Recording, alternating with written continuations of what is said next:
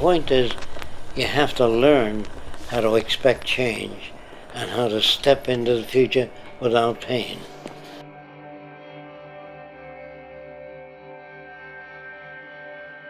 And how long will it take to build these cities? Well, I would say it would take about approximately 10 years to change the surface of the earth with multiple jigs and giant machines, not bricklayers, plasterers, high-tech systems, about 10 years. Okay. Big garden cities all over the world.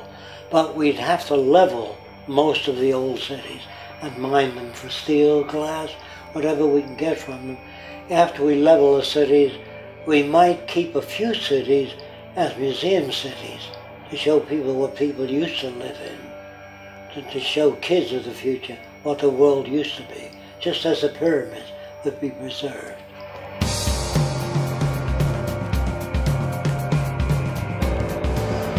This is inside the new city. You see it around? This is just where people live. Flowers, gardens, no slums, no street people, no hungry people.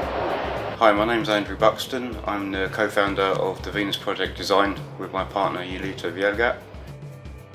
We started working for the Venus Project 2 years ago to help them develop the physical models that Jacque has done throughout his life with Roxanne into 3D CGI for use in future films and media. We're also building up a global database of scientists and technicians, engineers, architects, etc. Which we intend to use at a later date if any countries or if there's a global move towards a resource-based economy, that we'd be in a position to be able to help build teams globally to begin the design of the first cities.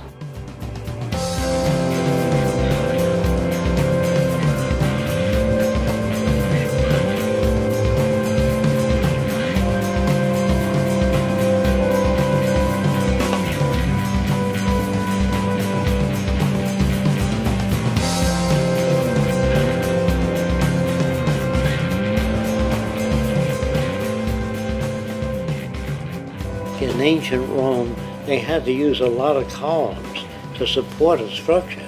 Yeah. Now you can have a structure way out without any braces or anything.